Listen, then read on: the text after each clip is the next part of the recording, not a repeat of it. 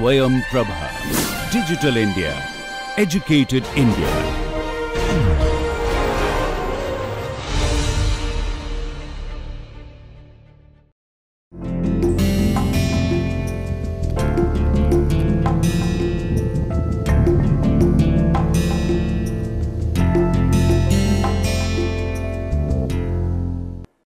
Welcome to the 7th lecture of Open Course on Diffusion in Multi-Component Solids.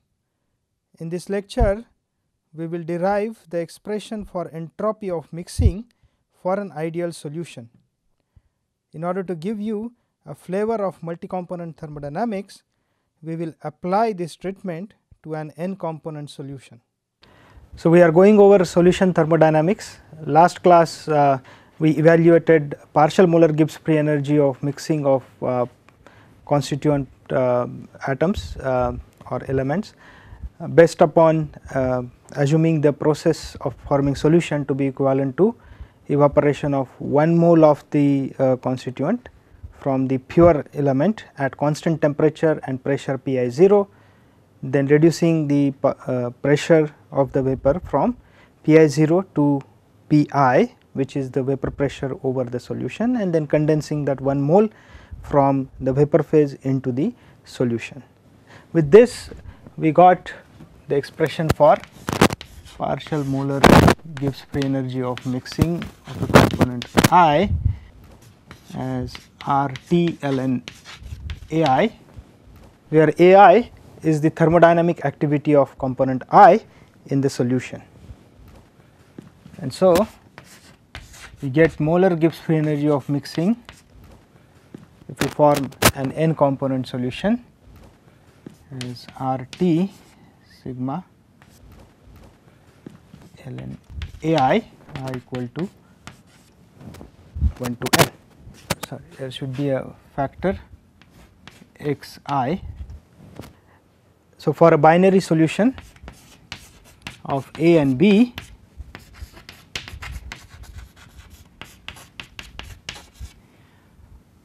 we will get delta Gm to be RT XA ln AA plus XB ln AB. So, now we will go over couple of models of forming the solution of condensed phases. We will talk particularly about solids, so that we understand how the process occurs physically. Okay. So, delta Gm or the molar Gibbs free energy of mixing can also be written as delta Hm minus T delta Sm. This is at constant temperature and pressure, where delta Hm is molar enthalpy of mixing and delta Sm is the molar entropy of mixing. So, the contribution to delta Hm or the change in enthalpy associated with the process of mixing, the contribution to it is mainly from the changes in the types of bonds, right. So, when we form AB solution from pure A and pure B, right, in pure A and pure B there are only AA and BB pairs. When we form the solution, some of the similar atom pairs will be replaced by AB pairs. Now, AA, BB and AB interactions are not same, so it causes changes in the potential energy, which will lead to change in the enthalpy. So, that is the change in enthalpy and change in entropy. Obviously, when you form a solution from pure elements, in the solution there are more special configurations available, and so there is a change in entropy. So, we will first look at the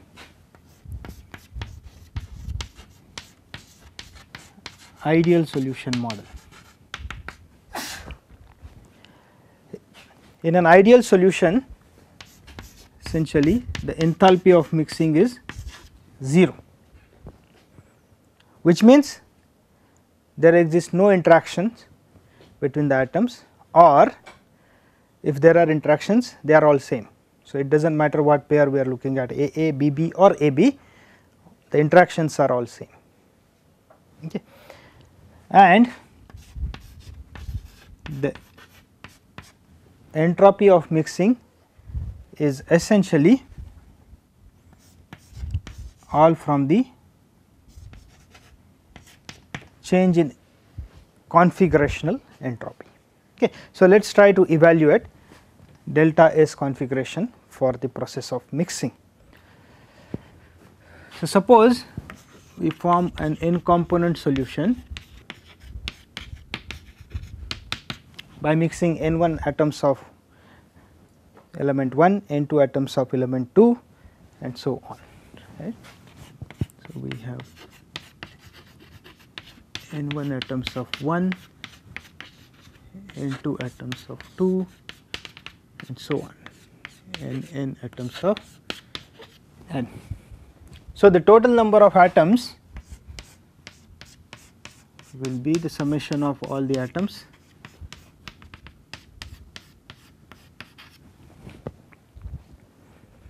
right.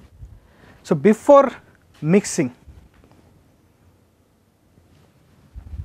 let us call the entropy of the system before mixing, and we are talking here about only the configurational entropy.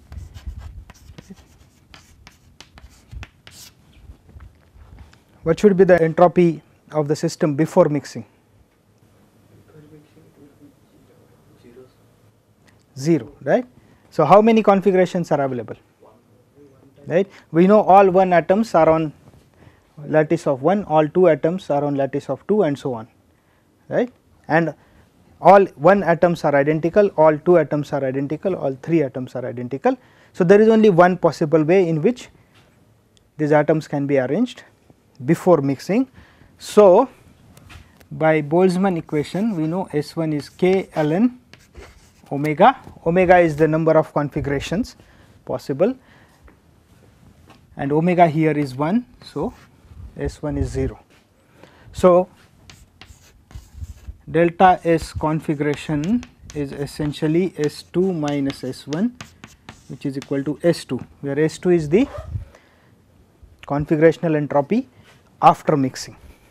So, let us try to evaluate S2.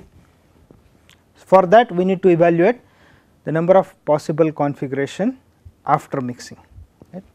So, this is omega 1, let us call this omega 2. So, how do we evaluate that? To form a solution, more particularly we here talk about random solution, which means there is a random mixing. Okay. So, all n1 atoms are distributed randomly on the available n sides, n2 atoms are distributed randomly and so on. So, in that case, how many number of different ways we can arrange n1 atoms on n sides?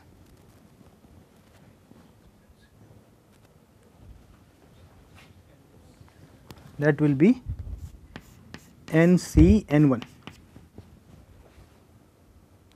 Now, once we arrange n1 atoms, there are only n minus n1 sides are left. So, we select n2 atoms and arrange them on the available n minus n2 sides. So, there are n minus n1 C n2 number of ways possible in which n2 atoms can be arranged. After we arrange n1 and n2, number of sides left are n minus n1 minus n2 and n3 atoms can be arranged on these many sides in n minus n1 minus n2 C n3 number of ways, right, and so on.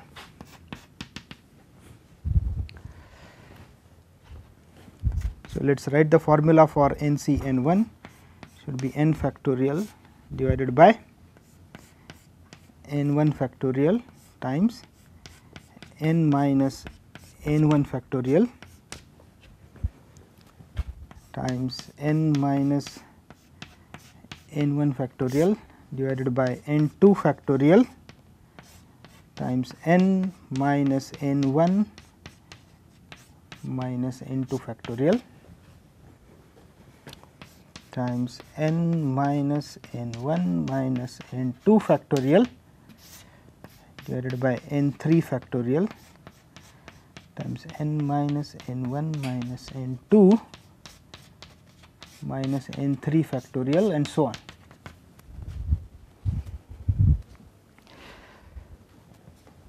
So, we can simplify this cross terms will just keep getting cancelled, and so finally, we have the expression for omega 2 as n factorial divided by n1 factorial, n2 factorial, so on till n factorial.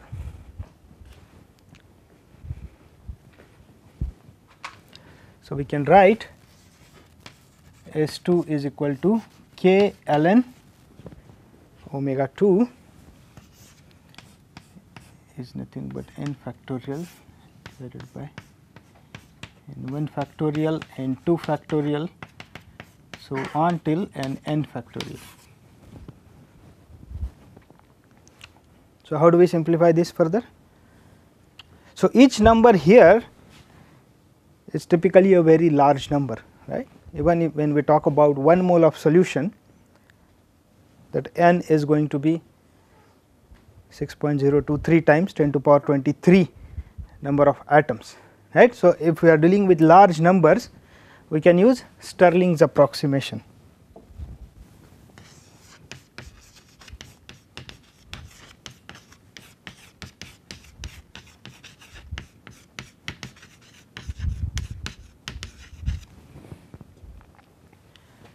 Says ln x factorial is equal to x ln x minus x for large values of x. So, if we use this approximation, we can write S2 is equal to k ln, we can rearrange this ln n factorial minus ln n1 factorial minus ln n2 factorial and so on, and we can use Stirling's approximation for each of the ln term. So, this becomes k times n ln n minus n minus n1 ln n1 plus n1 minus n2 ln n2 plus n2 and so on.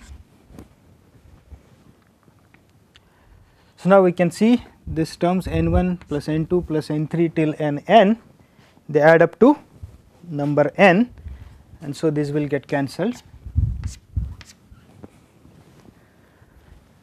and n again can be written as n1 plus n2 plus n3 till n.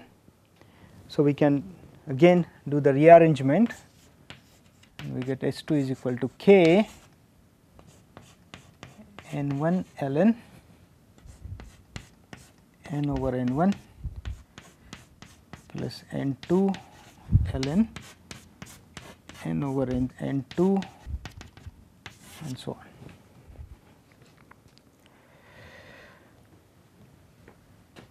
Now, if we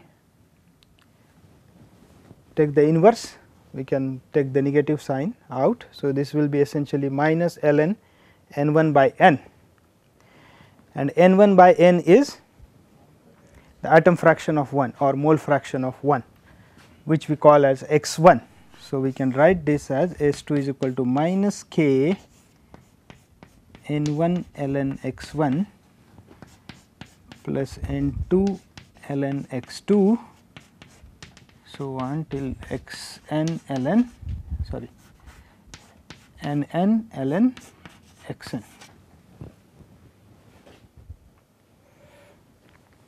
So, if we multiply and divide by the Avogadro's number, so if we multiply k by Avogadro's number, k times Na is what? Gas constant R.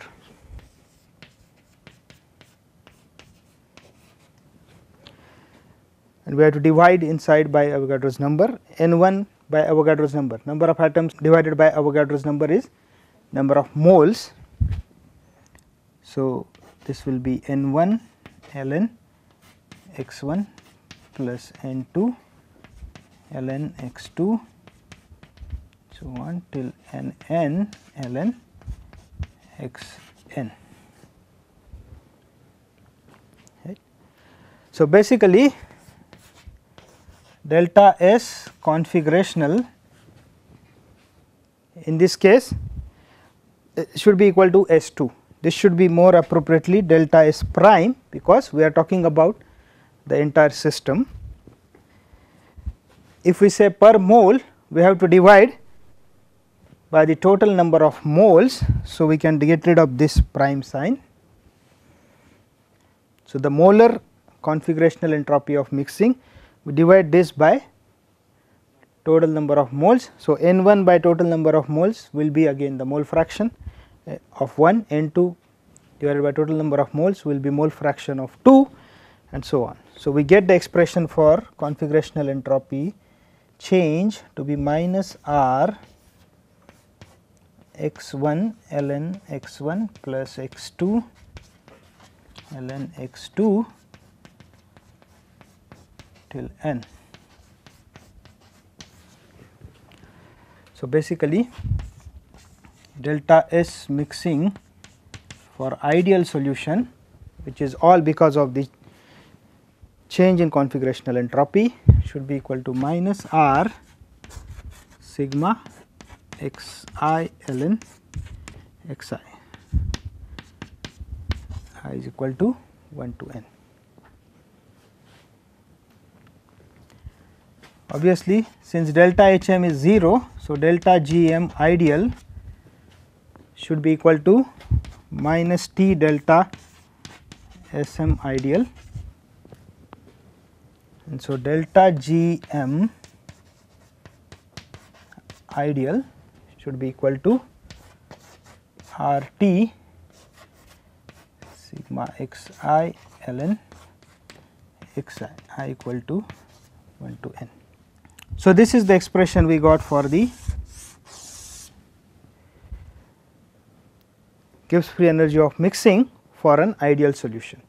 If you remember, we also derived an expression for Gibbs free energy of mixing for ideal gases, and they come out to be same, right.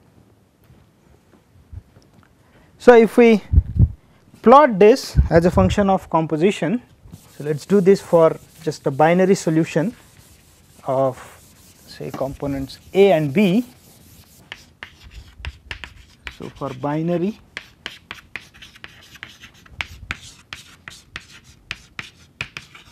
ideal solution of A and B, we can write delta S m I d is equal to minus R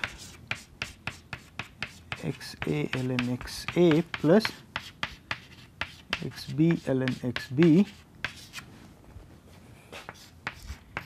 and delta G m I d will be R T times x A ln x A plus x B ln x B. So, let us plot both these quantities as a function of composition, say x B. So, x A and x B are fractions, right. So, these logarithmic terms are negative, which means delta Sm I d has to be positive, and the way it varies with composition, you can plot it, will be like this. So, this is delta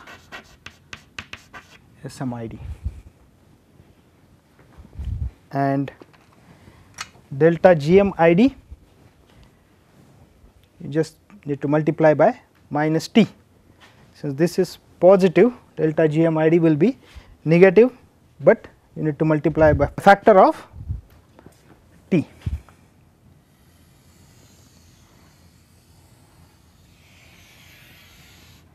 So, this is delta GMID. So, how do we interpret this curve? Obviously, you see a minimum somewhere. So, do not interpret it as the composition corresponding to this minimum is the most stable solution. Okay. So, the way it has to be interpreted is at a given composition. So, let us say we are considering this composition, let us say XA1 XB1. What does this mean is delta G mixing for ideal solution of A and B of composition XA1 XB1 is negative, which means if we mix A and B in these proportions, there will be a negative change in Gibbs free energy, which means that mixing process is an irreversible process. Okay. So, that is the way it has to be interpreted. So, this was for ideal solution. We will now look into